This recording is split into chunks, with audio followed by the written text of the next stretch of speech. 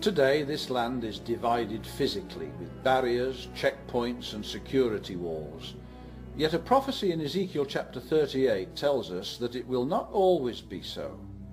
Ezekiel 38 and verse 11 speaks of the land in the latter days in these words: a land of unwalled villages or settlements, one that is at rest, without walls, and having neither bars nor gates.